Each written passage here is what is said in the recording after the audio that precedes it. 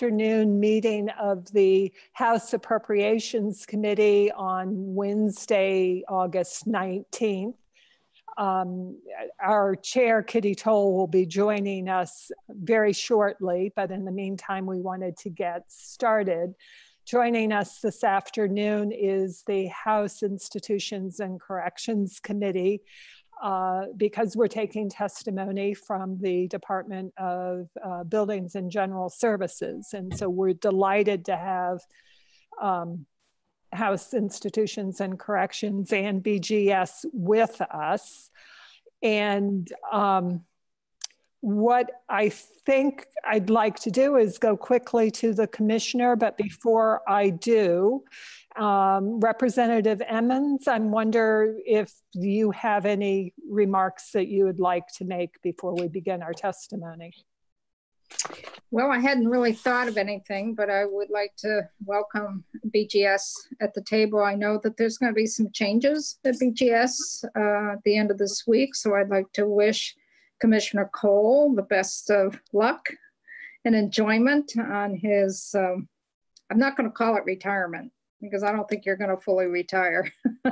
I'm retiring from state service. Yes, yes, but I hope that it's a good venture for you and you will be missed. And good luck. And I know the committee wishes you the best for that. Thank you very much. Thank you very much, Madam Chair. I enjoyed my 10 years working for the executive branch and thereby working with you all at the legislature to move public policy forward under 2 different governors and a variety of different policy, especially when it comes to BGS, which is more of the potpourri of state government, where all the loose ends gather. And I've really enjoyed working with you all throughout the years, and I'm looking to finishing up this week so I can move on to a new chapter in my own professional life. That's whatever that may be. Great, thank you, Chris. And also, I just want to let folks know that, you know, BGS is always under the radar. We never think, you know, many people think, well, it only takes care of our buildings. It only takes care of mowing the lawns, that type of thing.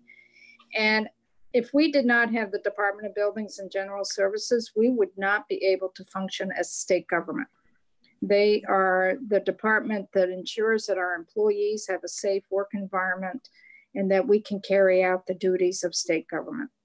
So, and I just want to acknowledge that for BGS, that they are such an integral department and they always go under the radar and no one thinks of them as being integral to the work of state government and providing services to Vermonters. So back to you, Mary. Yeah, thank you. And so, Commissioner, before we let you go ahead with your testimony, I want to remind the committees that what we're going to hear is a budget presentation for the full year. The documents that we're working from will be what was originally presented by the governor back in another life in January, as I understand it. While we passed a quarter-year budget just a few weeks ago, what we're going to hear about today is the full-year budget. In what we did earlier has been incorporated into this. So what is up for consideration is the full FY21 budget, not a 3-quarter-year budget. And I thought I see Kitty back, but I think we've done introductions, et cetera, Kitty, and I think we're ready to turn it over to the commissioner. Thank you, Mary. And I apologize I have a daughter getting ready to leave for school, so I don't want to talk about the chaos in my house right now on YouTube, but the tensions are a little high right now, getting ready to drive to Michigan. So put my mind at ease, Chris. There will be some rest areas available to you in the state of Vermont as you begin your journey. Thank you. I'd like to, for the record, Chris Cole, Commissioner of Vermont State Department of Buildings and General Services, and I'd like to take this opportunity to introduce various staff who are here on the call. Some I can see, some I can't. Jennifer Fitch, who is the Deputy Commissioner of BGS, and you have seen her on some occasions. She will be acting commissioner starting Saturday. Not Monday, Saturday. Welcome aboard, Jennifer. Welcome. Thank you very much.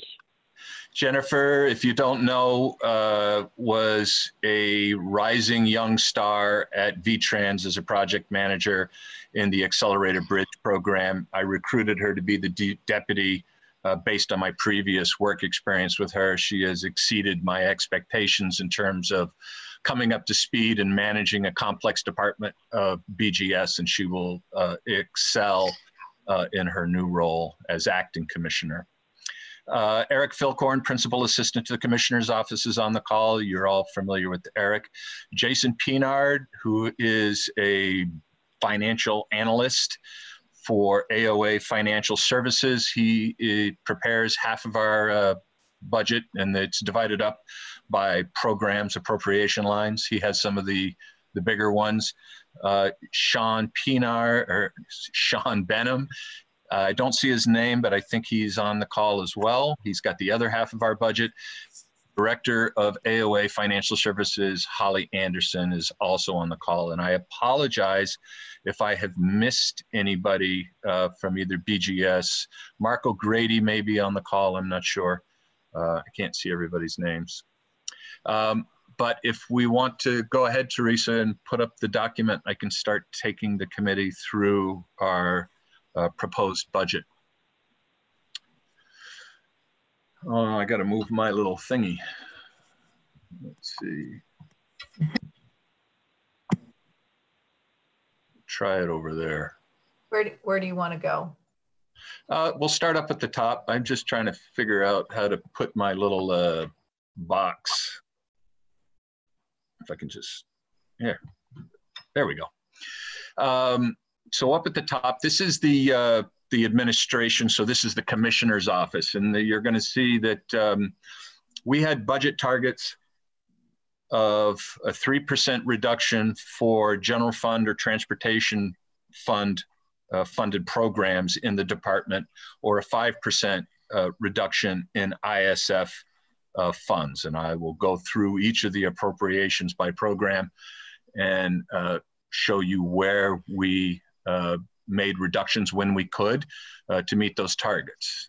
For the first appropriation, which is the Commissioner's Office, there are really no opportunities for cuts, because it's really just salaries. There are very, very few, if any, operating expenses in this program. And so there's just really no budget change for this program, although it probably will accrue some vacancy savings due to my position not being filled for a little bit.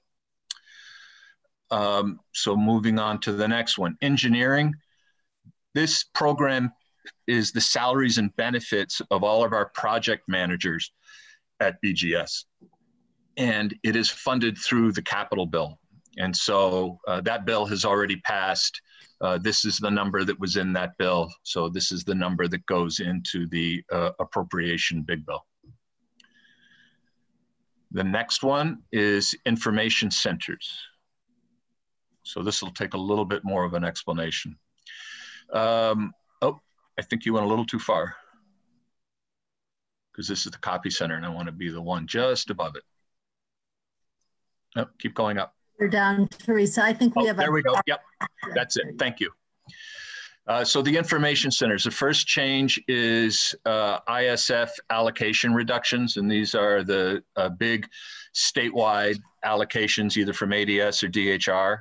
And this is our share of those reductions for this particular program.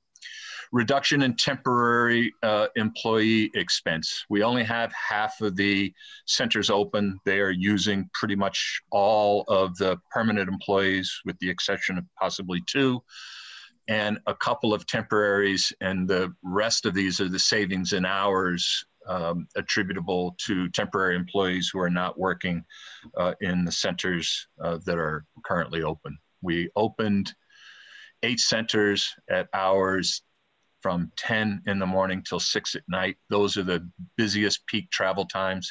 The staffing levels changed to where we've doubled up staff for the duration because of the disinfecting and cleaning enhanced that needs to go on. The savings in this program, you'll see the change in third-party services, the next change in order, that really just shifts it from one fund to the other fund, from the general fund to the T fund. So the savings is about 140,000, which represents our budget target that we needed to bring this program in. We've just reestablished the program about a little over 30 days ago. We're still monitoring the demands placed on the staff and the cleaning and you know, all of the things that it takes to operate in compliance with the executive orders for social distancing and limitations on how many people we can have in this space. There's just a little bit more work involved in working with the public to meet those targets. You're going to notice an increase in custodial portalette cleaning and an increase in portalette rental. When the rest areas were shut down, we needed to provide services for the truckers, who were an essential service in terms of bringing food supplies and other goods to Vermont throughout the pandemic. That is part of our responsibility to the Federal Highway Administration to ensure that we have facilities that the trucking community can use to either rest or restroom facilities, and portalettes was the way to deliver that much needed service to those essential workers. And so that's where you see that $180,000 for both of them for this year to maintain that. We have people who still come to rest areas without masks, who don't want to wear masks. We don't allow them inside the building. They're free to use the portalette. So we need to not only maintain a presence at the centers that we did not open, but we still need to maintain a portalette presence at the centers that we did open. Because we are only open for limited hours, 10 to 6, we do need to have the portalettes for those that are traveling outside of those hours. Any questions?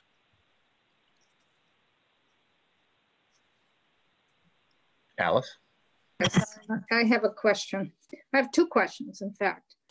On the engineering costs, you said it was 4.1 million? No, it's, yes, 4.1 million. We put in not quite 3.8 in the capital bill. So I don't understand where that extra money is going to be coming from. Because we put in 3.735. And you said the 4.1 million is coming from the capital bill for FY21. And I don't believe, I've been checking with Catherine because she's also on here. Because I'm thinking, my mind said it was closer to 3.8. So I would question that one. Yep. And it should, Madam Chair, you're exactly right. It should match, this amount should match what was provided in the capital bill, because that is the source of funds. So that would be my first question. My second question is for the rest areas with the increase in the custodial and then the rental of the portalettes for 360,000. Is there any dollars for that coming from either FEMA or any of the COVID dollars that you've been working? Because previous testimony to our committee when we were in session back in May and June was indicated that BGS is getting some dollars through FEMA as well as some COVID dollars. Will any of those dollars cover this? Our guidance to BGS is to track both our expenditures that are COVID related on additional things we're doing for the response, as well as people's time who have been focused on COVID. As to whether or not it ultimately gets paid for out of CRF or out of FEMA dollars, to be honest, I don't know if this is an eligible activity being reimbursed from FEMA. But the proposal from finance and management is to include these expenses in the CRF funds. So that's what you see before you today. So I can't see the top column, Chris. So where the 360 is that column CRF column? Is that? Yes, it is, Madam Chair. So those are being covered by yes CRF dollars, Alice. That's the proposal. Yes. Okay. I couldn't see the top either because I'm on the iPad, so everything is scrunched. Okay. Yep. Okay, thank you. I was hoping to find a little funding there, but it would have been not GF dollars anyway, right? Yeah. BGS is a very hard place to go looking for funding. For especially for GF. Yeah, we're mostly internal service funds. But this is one of the funded departments.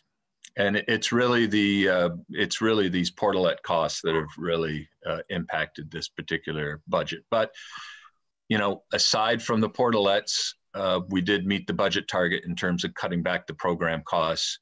You know, and it wasn't that hard to achieve since they haven't been open for a while. Okay, are we finished with the information centers and moving? Any other questions on that section from anyone? I'm not seeing any, Chris, so where would you like to go to next? Whatever is next, which I guess is the copy center. Yep, purchasing. So purchasing, this is an interesting story. So its budget target is the 38,372. You have the ISF allocations and then this 31,000. So we have a prior year carry forward from last year, and we're implementing the e-procurement project, which is an enterprise level project, which is going to affect all of state government and improve our contracting processes and ability to use state contracts.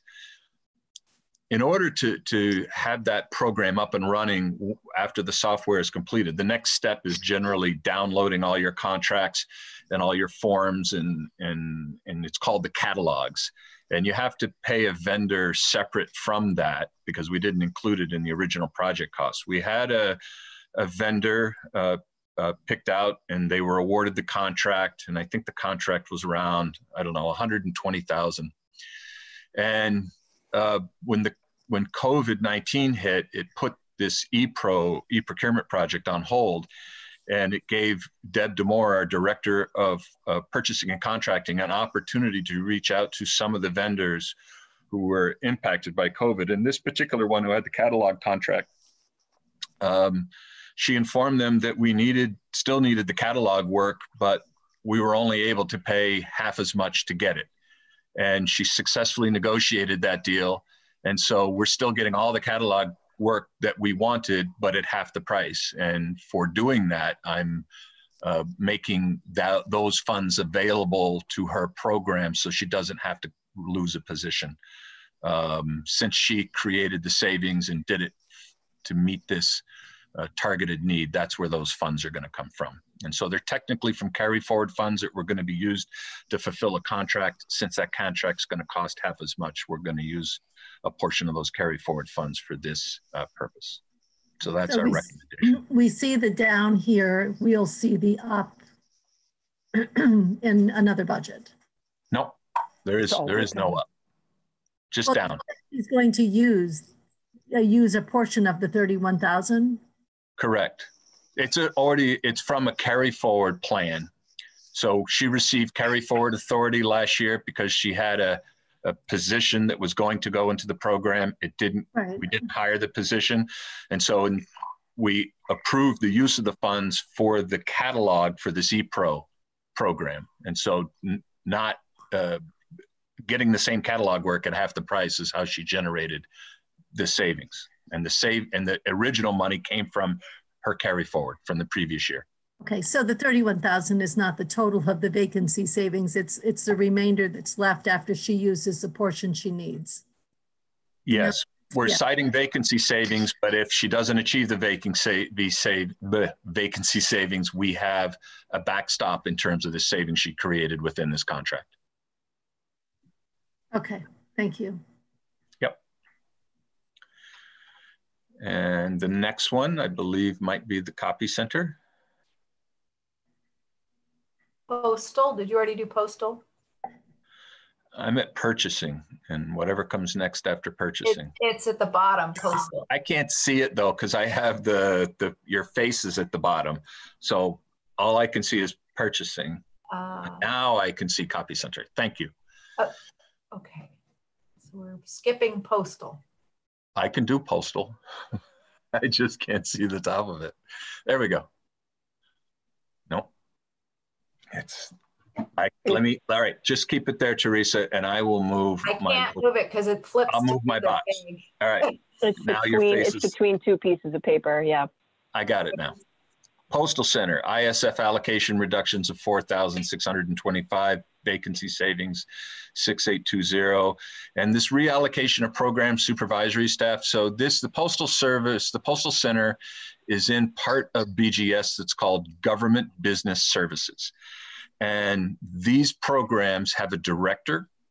There are 3 program supervisors, and the programs are postal, print, surplus property, and state and federal surplus property, and the fleet program. And they're all managed by one director, and they each have program managers or supervisors. And we're reallocating the director's time. We had a position that we had approved for the surplus program. It was a limited surplus position. It was in our budget previously, but we have worked out a way between different programs within BGS to not have to hire that limited service position. And part of these reallocation of program supervisory staff, that is the manager and the director are being moved around to focus a little bit less time on some of the areas and more time on surplus property. And the reason why they're going to spend more time on surplus property, they're managing the gun sales program, and that's where those sales emanate out of surplus property. So you're going to see an up in surplus property and a down in the other programs they manage that I mentioned. And so that's the tale of the Postal Center. Are there questions? Okay, Chris, I'm not seeing questions, so we'll move on from the Postal Center to the print is small for fleet management. No. Fleet print. So the next one's print. There are ISF allocation reductions, and then again, this reallocation of program supervisory staff away from this program and over to the surplus program. So all these reductions will add up to one big up when we get to surplus. But that's the print program. Fleet management, ISF allocation reductions, vacancy savings. We're either going to use furloughs or fund balance if we don't get any vacancy savings. This ISF fund, as you may recall, has a positive fund balance in excess of the value of the assets that we have borrowed from the treasurer to purchase. So we still have a little bit of money that we could take out of that fund balance if necessary, but it's a small amount, only $14,953. Again, the reallocation of program supervisory staff away from this program and over to surplus, and then 50% reduction of travel expense line items for 976, and that gets us to that budget target. And then the state surplus, if there are no questions about fleet, I'll move on to state surplus. The state surplus program, you see the ISF allocation reductions. Here is the removal of the new limited service position that was in our previous budget. So it comes out of this one. And then you see the reallocation of program supervisory staff to support the gun sale program. And that's the up from the collection of all those other downs from the allocations of the other programs we just went through. And then vacancy savings, furloughs, or fund balance likely required to meet the target. And the state surplus program also has a positive fund balance. So that won't be any problem to meet that 32,000 if we don't achieve the vacancy savings. Any questions there from folks? How much is your fund balance, Commissioner? I don't know. Jason would have that answer. And some of it's committed.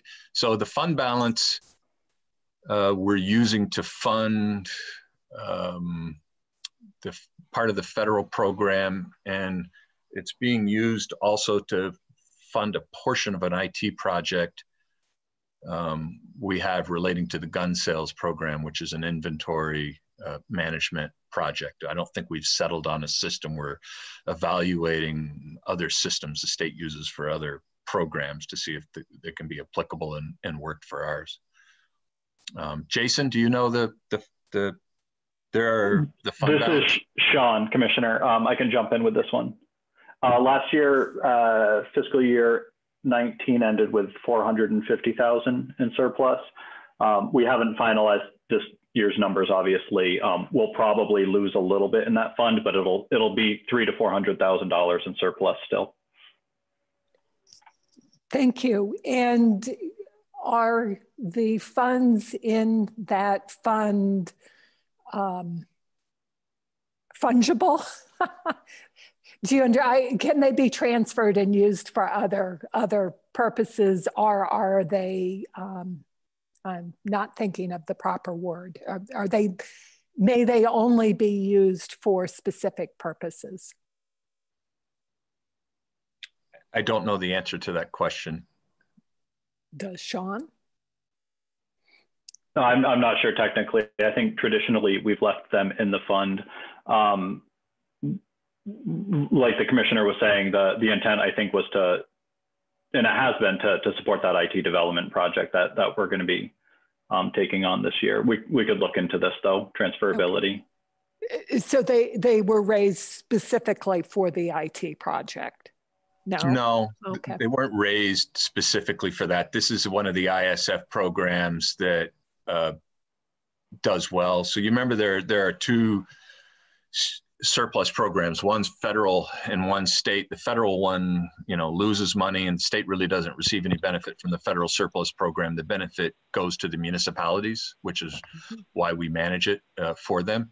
That program loses money, so the state surplus program, fund balance, as we allocate back and forth between the two programs, because it's the same people that operate and manage both programs, we tend to address some of the fund balance that way. But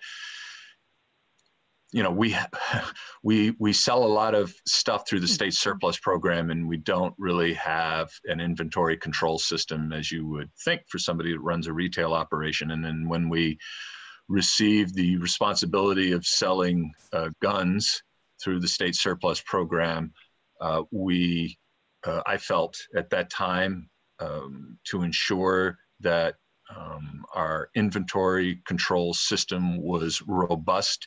We needed a database that tracks things that come into the inventory, that sit in our possession, and then go out of the inventory, and where did they go to?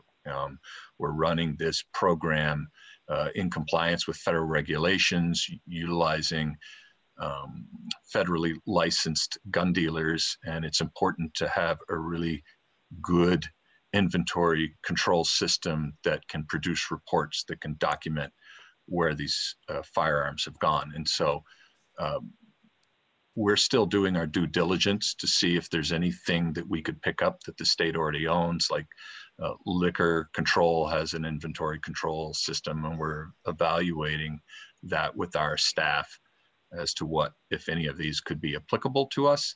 And so I don't know how much of that fund balance we would need, but as commissioner, I feel very strongly that that investment should be made given the criticality of the property that we're selling out of the surplus program. I understand. Thank you. Any other questions before we move on? Okay, next. The next is the federal surplus program. I think Representative Helm had a question. Oh, I'm sorry. I didn't look. His hand is up. Representative Helm, sorry. Hey, got my act together, Can I just go back just for a second, Chris? The gun program. Yes, sir. So you sell you take in state police guns, whatever they are, and you then have an auction or something only to gun dealers or to the public? Just to the only eligible people under the state statute we can sell to are federally licensed gun dealers. Whether they reside in the state of Vermont or they reside outside the state of Vermont. Then we hold an auction. The federally licensed gun dealers with their federally licensed number sign up for the auction and they bid on the guns. They go in 20 gun lots. So, you know, the state police and local police have been hanging on to guns for a long time. And, you know, some of them are from the 1960s and 70s, you know, with those small Bushnell scopes that you remember when they first came out with those, to, you know, guns that are been confiscated recently. And so there's a real mix in there, and we do it in lots so that some of them aren't worth much, some of them are worth quite a bit. And each gun lot, you get a little bit of everything in it. And then they resell to the public. So, right. Okay. So one more little question. In years past, Fish and Wildlife, for instance, would come up with a handful every year. Yeah. Do you do all guns in the state, including theirs, or just state police and you know, police type guns? There's a provision in the statute that the Commissioner of Fish and Wildlife can take possession of any of the guns that I have in my possession if they're useful for their education programs. I don't recall, to be honest with you, Representative Helm, whether or not what the Commissioner of Fish and Wildlife is authorized to do with guns that they come under their possession. And well, I used to auction them, auction them themselves. Yeah, they may still do that. I don't think that was addressed in the statute that was created 3 years ago for us to sell, or 2 years ago for BGS to sell guns. I don't think that was an entity. The guns that they got usually weren't worth very much anyway. So, well, thank you, Chris, for that. You're welcome. You're welcome. The federal surplus program is a reduction of $360. You can see this has an appropriation of $7,200 to keep the lights on. The next one is a property management program. This is the program that manages all the leases in the state of Vermont.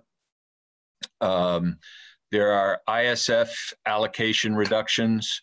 This is the one, but one program within BGS's budget where we are recommending the elimination of a position, so a reduction in force.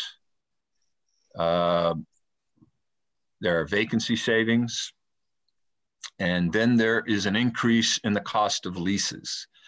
And the increase in the cost of leases, this 1.5 million, is directly related to the state leasing additional space to respond to COVID. Some of these leases are for medical surge sites, and some of these leases are for AHS clients, homeless, off the street during the pandemic and a place to stay, those types of things. And you'll see that these are in the CRF bucket. And I can provide you with a listing of the leases and where they are. I have a email somewhere, but I can't minimize anything once the screen's been taken over. So I can get you that information if that is of interest to you. This is Representative Jessup. Commissioner, I would welcome that information. Thank you. Please. You're welcome. Okay, so Commissioner, if you send it to Teresa, then she'll get it out to us or to Phil. Any other questions, folks? I'm not seeing any hands. Can you tell us, Commissioner, the consequence of the reduction? You said that you're having a RIF. It's a position. I don't want to get right into the details of the position because obviously we don't talk to our employees until you have finalized your budget. But it's a position that performs work that is not in the core work that we do. We're not quite sure why we have the position. We find use for the skills from time to time, especially around COVID, but it's not a bread and butter position of the department. And we really don't need it. And that was a way to meet the budget target and keep our program intact. This will have no impact to the property management program or how we manage leases, or how we provide customer service to the other departments who are in lease space. It isn't connected to the property management program or goals in any way. Okay. That is what we needed to know, is in terms of programmatic impacts, and your testimony is there are none. None. Yeah. There are other state employees and other departments that could provide this service to BGS if we needed it, and we have used other departments for this service when we have needed it. So it's basically a design services. But not building design, more graphic. Yeah. And my recollection is that when you came to the department, you had a view that we needed to be moving more into government-owned property rather than in leased property. And just as you leave us, I am curious if you have continued to have that view and if you've seen the savings that I believe you hoped that we would achieve. I continue to have that view, but we have not achieved the savings that I hoped we would achieve. We have achieved savings, but not in the manner that you just presented it. So, when we had the National Life fire, we renegotiated that lease with National Life, and that produced savings for the state of Vermont because we got a better rate than what we had before the fire. Mm-hmm. When we moved the Agency of Transportation to that leased building in downtown Barrie, we got savings for the state of Vermont because we renegotiated a better lease terms for the state of Vermont. We're going through a similar exercise right now in the Capitol complex where we are moving departments around, utilizing state-owned space to a greater degree with the hope of, reducing a lease. And there would be two or three leases we'd be reducing. The Capitol complex move alone, if it continues, will save the state of Vermont $2 million over a 10-year period in operating costs and $1 million if we do end up selling some Baldwin Street properties. And so we're continuing to do this. We're establishing a team internal to BGS with an outside consultant to review our state-owned space, look for opportunities to invest some money to increase the capability of those spaces. For example, we have a project that never really got off the ground. It was really expensive. It was a complete redo of the Supreme Court building, and it was a $25 million project, and it just never advanced through the weight of its own cost. But the component of the projects that we should do are the stacks, the connector space, and replacing the elevator so employees don't get stuck in there. And those are the types of projects I think BGS in the next 5 years are going to be advancing for your consideration. Projects that seek to spend a smaller amount of money rather than building a new building to rehabilitate some space and create opportunities to do just what you said, Representative, to reduce our reliance on leases. And that's going to be a 5 to 10 year project. And you guys are going to be really in the best position to see that that thing has legs and it keeps continuing. So I really appreciate the question. And I know the Deputy Commissioner will look forward to reporting on BGS's success in the future in doing just that. Because one thing the pandemic has taught us, we don't need all of the physical space that we have, and we should be working to reduce that space and creating different opportunities for people to work and have touchdown spaces, hoteling spaces, et cetera. And slowly over the next 10 years, reduce our reliance on state-owned space and maybe take some of these state-owned office buildings if we decide we don't need them all and, you know, sell them to a developer and convert them to housing, because we do need housing in the state. Okay, thank you, Commissioner. Are there any other questions on property management until I'm not seeing any hands. So moving on to, I think it's fee for space is next. Yes. And last. Yep. This is our biggest line item in our budget. It's a $31 million program. This pays for the largest number of employees in the BGS budget, our operations and maintenance employees. There's approximately 240 of them spread over 6 districts across the entire state. They are our frontline employees. They're some of our hardest working employees. These are the employees that take care of our antiquated state buildings and keep them running no matter what. And a tip of the cap to these hardworking BGS employees that really are the face of BGS to all the other departments and agencies. And these are the people that I receive emails from on a weekly basis extolling their good work that they have done on behalf of another department. And so I just want to acknowledge the hardworking men and women in this particular program. ISF allocation reductions, 112,000 for this particular program, and those are just the same reductions, same formula spread across the programs. Vacancy savings, 413. This shouldn't be too difficult to achieve. It just took us a whole year to hire a plumber in the Southwest district or Southeast district. And so there is a hiring freeze going on, and this program still gets employees hired though, because they're taking care of our buildings, which are still operating. Reduction in temporary employee expense. We've got rid of our intern program, and we eliminated our temporary employees. So we saved 80,000 there.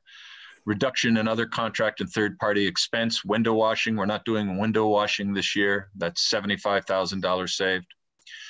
Reduction in snow removal expense. Don't haul the snow after each storm. So we're gonna pile it up and have it trucked away a couple of days after the storm. You pay a premium, you know, right after each storm, because all the limited trucks are working to clear all the lots. And if you can wait a couple of days, you'll pay less. So we're going to try that strategy, which is how BGS used to do it. And that's it's going to save $65,000. And then we're going to save $700,000. Joe Asia, who is our Director of Design and Construction, who manages the projects in the capital bill, did an examination of the fee-for-space expense programs and identified costs in the plumbing and heating system repair, as well as repair and maintenance to buildings in the fee-for-space accounts that could legitimately be part of the major maintenance program. The reason why they're not is the supervisors who sign these invoices, it's just easier for them to bill it to the fee-for-space program where they have all the expense codes, rather than having to get an expense code from Joe Asia, the director who manages the capital bill expenses. And so Joe is going to take this on himself and work with the directors to ensure these projects get in the right bucket. And we hope to save $700,000 from the fee-for-space program by funding it out of major maintenance where these project expenses legitimately can belong.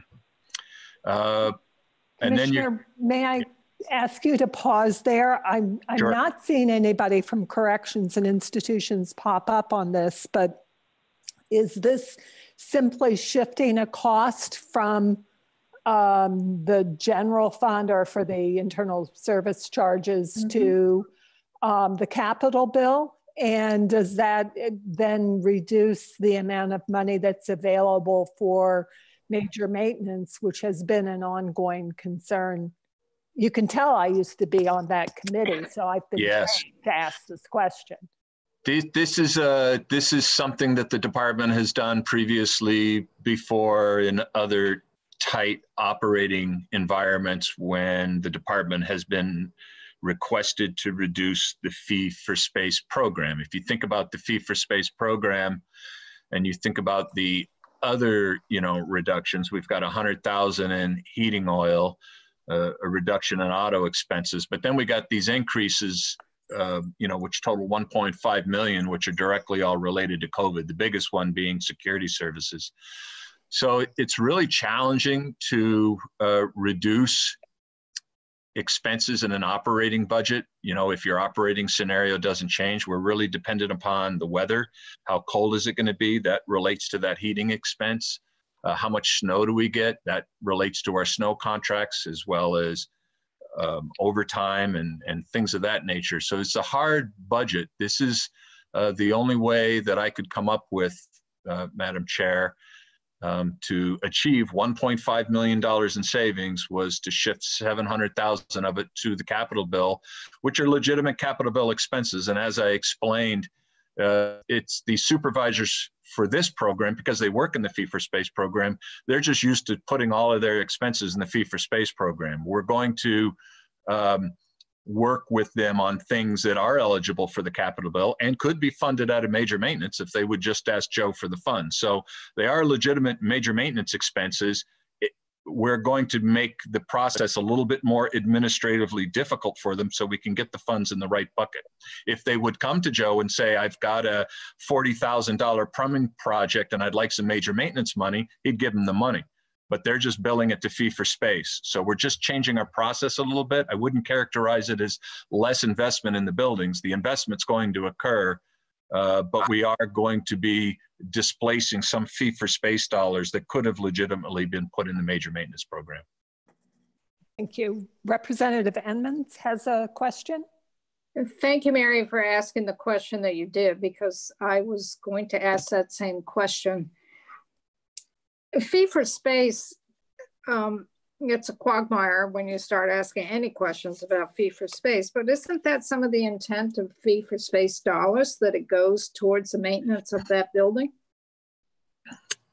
Yes, but typically they're for expenses $3,500 or less. Anything that's over $5,000 is, under the state's definition of what's a capital expense, qualifies as a capital expense. So 5,000 and up is a major maintenance expense.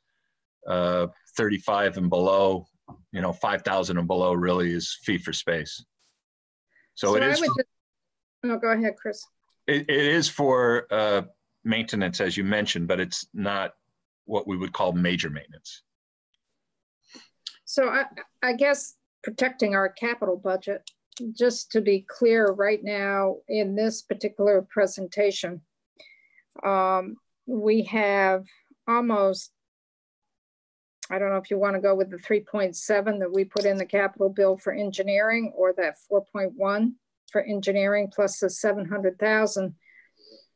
That's almost a $4.8 million pressure onto the capital bill that we are picking up on an ongoing basis.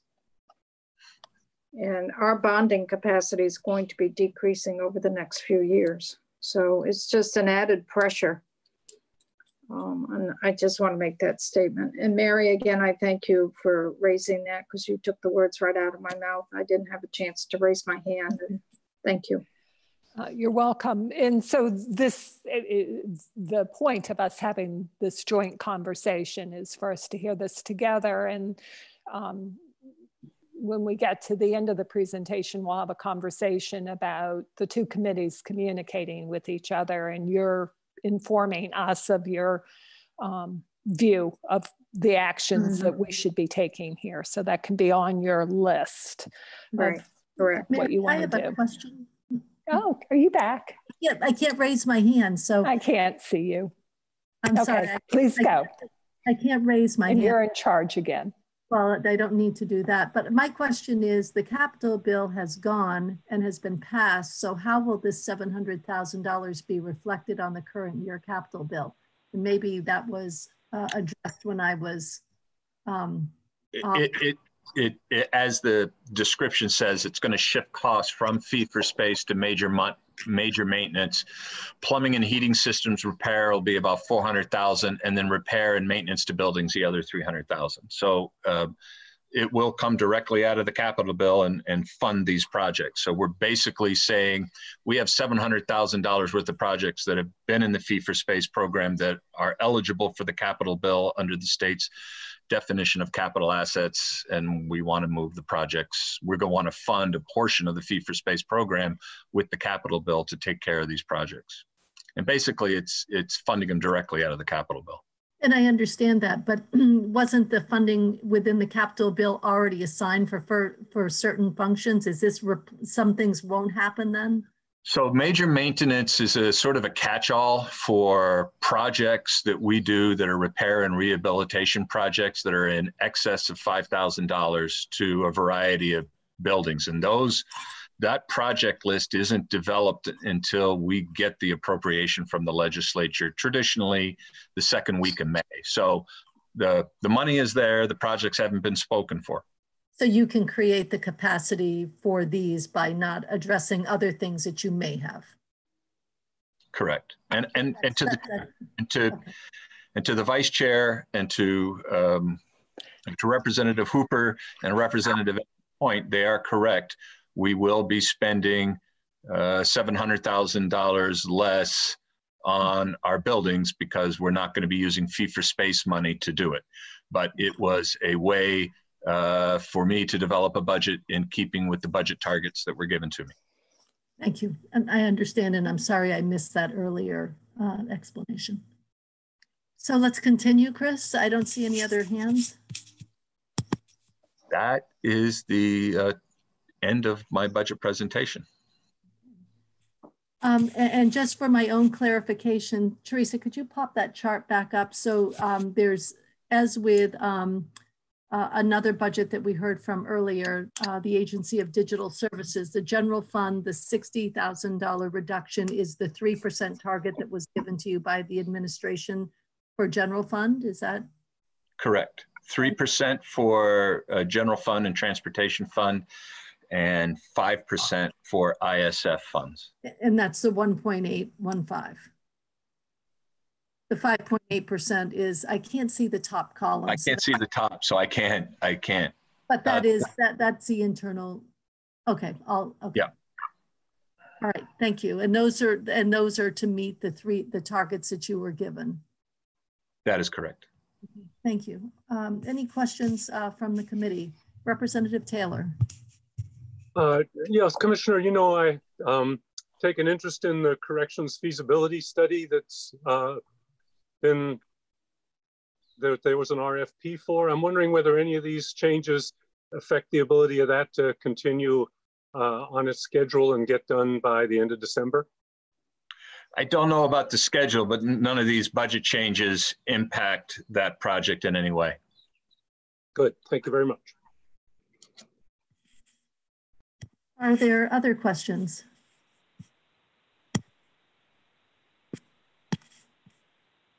Am I not seeing any other questions? Chris, what we have been doing since we're meeting with the two joint committees, we have been taking 15 minutes to clarify any questions and concerns and scheduling when we'll get feedback, because as you know, we're on a pretty fast train to get a budget out. And you are more than welcome to stay, you and Jennifer and the rest of your team, to hear that part of the conversation, or you're welcome at this point to leave. But again, I want to say for myself and on behalf of our committee, thank you for your service to the state. You've certainly done your years and contributed greatly, and we're going to be sorry to see you go, but I'm hoping for fun things. I hope you're going to have your next adventure is going to be rewarding, and we look forward to having Jen join us as the head of your team. So thank you very much, and I would echo your comments back to yourself. Thank you very much for your public service in leading what is one of the toughest committees in the legislative process. And the House really does set the budget for the Senate, and you guys do the in-depth work and really dig into it. And I've really enjoyed you on that. That's just common knowledge. I've really enjoyed working with this particular committee through the years. You ask really good questions, and you're fair and balanced, and you really treat the people that come before your committee with respect. And I do appreciate that. So thank you. Thank you. Best wishes to you. Thank you very much. And so, Alice, what we have been asking other committees, we've already had several joint committees, that we don't need a formal letter that cites specific sections in the budget bill or statute, or what we need is an informal memo from you when your committee has had time to review all of this information, stating to us what your concerns are or what you agree with, or how you may like to see things done differently. And so the three pieces, we've seen the 3% reductions within the general fund and the transportation fund. And if there's policy concerns you have there, we'd like to know what those are. And within the 5% reductions in the internal service fund, obviously there's a $700,000 shift to the capital bill that I'm sure that weigh in on. We do have 2 public hearings next week on Thursday and Friday. The one on Thursday is at 5 o'clock and the one on Friday is at 1 o'clock. And so we won't be making any firm decisions in the public and and Adam, you may want to mute yourself because we're listening to your conversation. I just did. So you may want to join in, and Teresa will send out a link to those public hearings so that we know what Vermonters are thinking about this budget. But after that, the following week, if we could get an informal memo and as we decide on things, send them out to us. We don't have to wait for a memo that, you know, encompasses all parts of areas that you want to weigh in on. When you make decisions on something, the sooner we get it, sooner we can expedite this budget out and get it to the House floor. And Peter, this is yours, so you'll connect with Alice when they're having these discussions. And Peter, I would just say I'm in the process right now of working with my committee assistant to figure out next week. Sure. And I'm sort of thinking it might be Tuesday. We meet Tuesday morning from 8:30 to 10. Okay. So seeing that I think the BGS budget is pretty straightforward compared to the DOC budget. And if I'm speaking out of line for the committee, please, committee members, speak up. But I think we can deal with the BGS budget pretty quickly next week. And I would like to see if we can bring you in for a little bit on Tuesday morning. Perfect. Okay. Thank you. And I know, okay, great. And Phil, I know you're on this video, so maybe we can work with Peter and it won't be Chris, it'll be Jennifer to come in, and Eric. Good. We whoops, Alice, I don't want to cut you off. No, that's fine. I said that's how we're going to proceed for next Tuesday. Great. Butch has a question. We have 3 questions. We have Butch, Diane, and Mary. Representative Shaw. Excuse me. Thank you. Time out, go by. Hope that's not a dry cough. Yeah. Butch, do you want me to come back to you, or are you all set? I think he wants to come back. Come back. Okay, Diane and then Mary. Sure. Thank you. Thank you. So I just wanted to check on something, and I don't know if it involves BGS, but it can't help but I know that it definitely involves house institutions and corrections. I do believe that today is the due date for the space study on the State House. You know, so I've been watching for a flash of that. I just didn't know if that was on your radar, or if that has come out, or if that involves BGS's input. I think they hired somebody to do it. Yeah. So Diane, are you asking that of our committee, or are you asking that of the commissioner? Well, I wasn't sure if I should ask the commissioner or if I should ask you where it would be coming from. Well, my committee is going to be looking at it for sure. Probably next week. We're meeting on Tuesday and Thursday, so that might be one of the first things on Thursday, because we'd have to coordinate with Freeman French and Freeman. Okay. And I was gonna, and I thank you for asking this, Diane, because that was rattling throughout my brain whether to ask Chris this or not. Decided not to, but Chris, I don't know if you can weigh in on any of this. I think, you know, the study was done by Freeman French Freeman. We're talking about the original State House study, not the State House study the legislature's involved in now, right? We're talking about the original one, or the one now, the COVID one now. The COVID one now for relocating us. Oh well, we're not really part of that study. We're assisting the Sergeant of Arms Office and Freeman French Freeman request for building blueprints and things like that. We've given them a couple of possibilities that we knew about, such as the Vermont College of Fine Arts and Barry Auditorium and things like that. But we're not involved in the day-to-day of the study. We're in more of a support role upon request. So I could actually, this Steve Klein, I can jump in and just give you an update if you want. It's due today, and I saw a near final draft. I think it's going through proofing as we speak.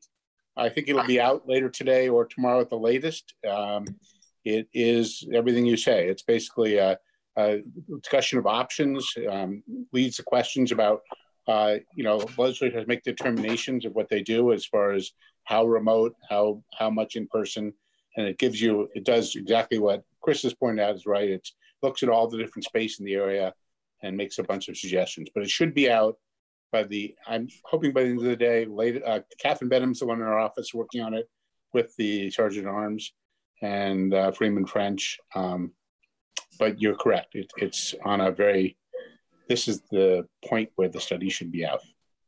Thank you, Steve, for that update. We'll be looking forward to seeing where legislature will be held in January. Hopefully that will help guide us. Mary, you had a question, and then we'll go back to Representative Shaw. Mary, you have to unmute yourself, or let's see. There you go. You're good.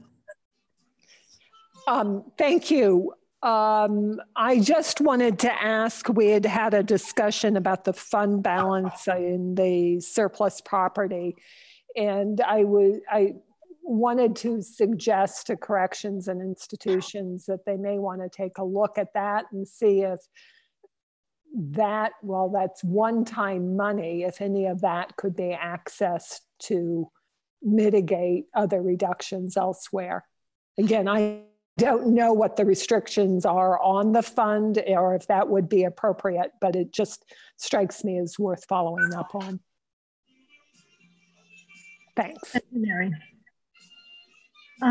Representative Shaw. Thank you, Madam Chair. So not for today, but maybe when Peter comes in next week, or Jen or somebody, I'd like to understand more of how the CRF funding relates to this reduction in the budget and the what ifs that are involved in that. And so, but I think it's a fairly long conversation that take some explanation and may or may not have some risks. So I'd like to understand those. Thank you, Butch. We'll be doing a lot of CRF work generally, which this would be part of, and you know, to learn about the uses of it and any changes that may need to be made, and some of that may be reflected in the budget bill, or it may be in a separate bill. There may be an earlier CRF bill for things that need to get out right away. And so there will be several CRF conversations going on. But as far as BGS specific, Chris, when you and Jen go into corrections and institutions, you'll have more information for Butch at that time, I'm assuming. Thank you. I don't see any other questions. Just because I keep forgetting, I do want to give a quick shout out to Representative Iacoboni, who was recognized for a lifetime achievement in prevent child abuse. And that's quite an honor. And I just don't want to forget it. And we have a nice audience group of people here, and you should be very proud of the work you've done and congratulations, Dave. Well done. So we are going to take a quick break. We're back on at 2:45 to start. We have the Chancellor of the State Colleges in, and we will hear some testimony and have an opportunity to fully understand. I don't know if we, in an hour we can fully understand the picture of what life is like going back to colleges and what the financial outlook is for the state colleges in the new planning that is happening. But we are going to start that conversation after. Yeah, 2:15. We just have a few minutes. Yeah, 2:15. So we're going to and have a quick break. Bob, you have a question? Nope, your hands. No, I just wanted to clear that up because I've got 2:15 here. So 2:15. Yeah. Did I say 2:45? Yes. 2:15. 2:15. And in the meantime, I'll get my house in order, getting a child off to college, because it's not a fun time right now, I'll tell you. 6 minutes, Kitty. What is that? I'm gonna stop the live stream now. Please.